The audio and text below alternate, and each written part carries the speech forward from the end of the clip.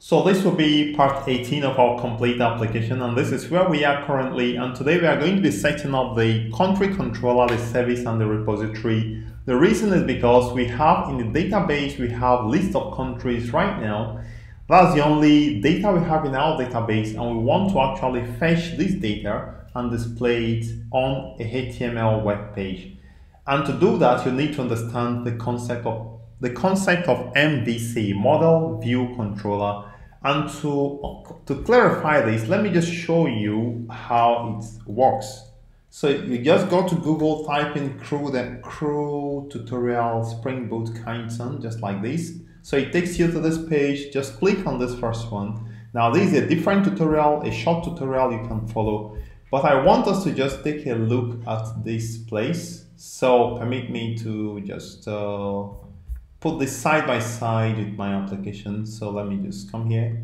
Again, if you are joining me for the first time, please remember to subscribe. If you've not subscribed to my channel, please click on the subscribe button. And also, if you're a beginner, please go back to start from the first part as this is a series that continues. All right, so you can see how an MVC application or a web application is designed. We have our data store. In this case, is a MySQL database. Now, what is a repository? A repository is an interface. You have to create this interface in your application as an interface file that interfaces with your database to fetch data, to insert data, to delete and to update and to do other things. The business service is called a business service because it's kind of a layer between the repository and the controller. So here is where you write your logic. In business service, you write your logic, how to manipulate your data before you actually send it across to the user. Now, what's a REST controller? A REST controller or a controller is a file that actually receives the request coming from the user and decides what to do with this request, whether to send it back to the user or to go to a database to fetch some data or whatever. So the mappings of the URL to the actual methods is done in the controller. And of course, this is the HTML page. So let's see how all this plays out in our application. So the first thing I'd like us to do is that if you go to your properties file here, change this init mode to never. Temporarily, let's leave it as never, because if it's always going to try to insert this data or to initialize this database again by trying to insert this data again, and it's going to give us have duplicate key error will be thrown here. So just set this to never for now. We're going to talk about this a little later. So here I'm going to go to my controller and create a new Java class and call it CountryController, because now we want to insert or display a list of countries we have in our database. And the controller class we are going to annotate with controller annotation. And if you go to repository this time, you have to create an interface. So if you're creating a repository, it's going to be an interface. So click on interface here and call it country interface. And the interface now is going to extend, is actually country repository. So if you change your file name, it's going to give you an error.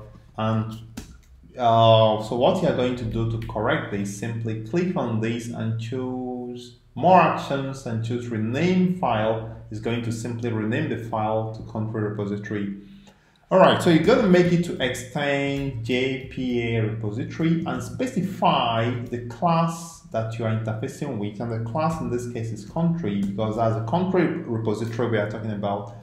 And then we are going to specify as the second item here is going to be the primary key type. So the primary key type for the country is integer. What it means is if you go to country in the models, you have the country here, you have the primary key here is integer. So that's what we specify right there. All right, so country repository, you annotate it with repository. And finally, we are going to create the service. So I'm going to the service now. I'm going to create new Java class, and it's going to be country service. Okay. And this is fine, and you annotate it with the @service annotation.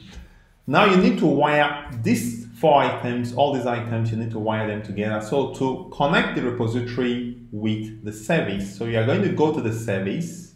So you're going to go to the service, you are going to auto-wire the repository into the service, meaning that this service, this business service we have here is going to fetch data coming from the repository. So you are going to auto-wire the repository into the service, and to do that, you create a private type, a private variable of the repository type. So I'm going to say private country repository, and I'm going to add the auto-wired annotation here. Okay, so it's simply, yeah, I explained this. Auto-wired is for dependency injection. I've explained it in a different class. And now we are going to auto-wire the business service into the controller. So I'm going to the controller now. In this case, we are going to auto-wire the business service into the controller. So I'm going to create a private type of the business service type of the business service class. So I'm going to say country service, and I'm going to auto-wire it by putting the auto-wired annotation here. So at this point, I'm ready to fetch data from controller to through business service to the repository to the data store and send it upwards to the HTML page.